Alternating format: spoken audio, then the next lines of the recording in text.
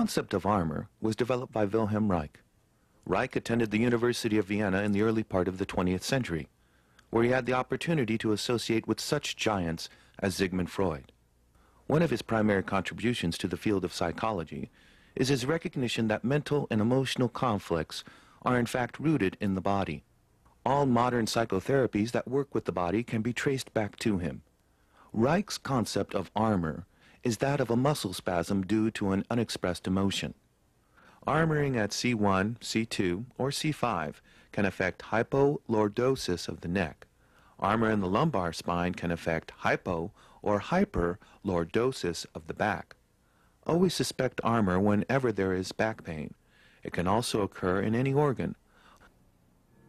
Emotional upsets are stored in the body as imbalances in the chakras, the body's energy centers. Organ imbalances are stored as body armor. For more information on releasing chakras and armor, we recommend the Chakra Armor Release of Emotions videotape, also available from Excelsior Productions. The technique consists of first test the arm, have the patient think of being born, then retest the arm. It will probably appear weak. Next, find the emotional block in either a chakra or armor and find the Bach flower that cancels that out. The third step is to complex in all the points in flexion, extension, hyperextension, right and left rotation, right and left lateral bending. The fifth step is to do the tail wag adjustment both in prone and extension. And the sixth step is to do the CARE. In other words, it's going to be all the energy will be in a chakra, so you have to bring the energy up and out. We will now review the locations of the test points for the chakras on the front and back of the body. I will now go over the different test points for the various chakras. We test the points just about 2 inches in front of the body. The first test point is just below the crotch. The second test point for the second chakra is right at the level of the pubic bone. In releasing birth trauma, there are approximately 30 key points that relate to the physical and emotional trauma associated with birth. These points relate to the specific organ or energy imbalances. Each of these points must be tested in all of the body positions encountered in the birth process.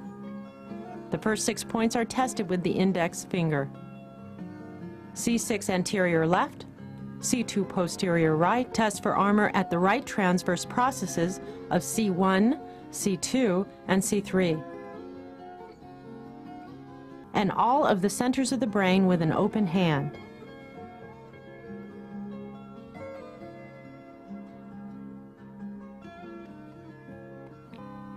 Test the chakras with a flat hand, approximately 2 inches from the body.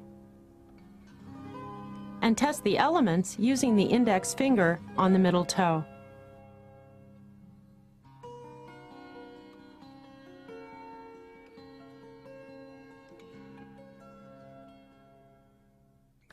Polarity therapy is a form of magnetic healing discovered by a chiropractor named Randolph Stone. In polarity therapy, there are 5 elements. There are reflex points on each of the toes for each of these 5 elements. The first phalanx, or great toe, is known as the ether toe. It represents the ether element. The second phalanx is called the air toe. It represents the air element. The third phalanx, or fire toe, represents the fire element. In releasing birth trauma, the fire toe, or fire element, shows up most often due to the tremendous amount of anger that gets stored due to the birth process.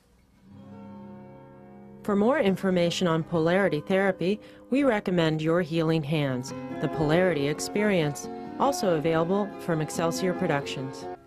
In these techniques, we're working with energy imbalances rather than spinal subluxations. So instead of doing several separate adjustments, which would be very time-consuming, we can complex them into a single energy release with one adjustment. This is not a spinal adjustment. We're simply stimulating acupressure points alongside the spine.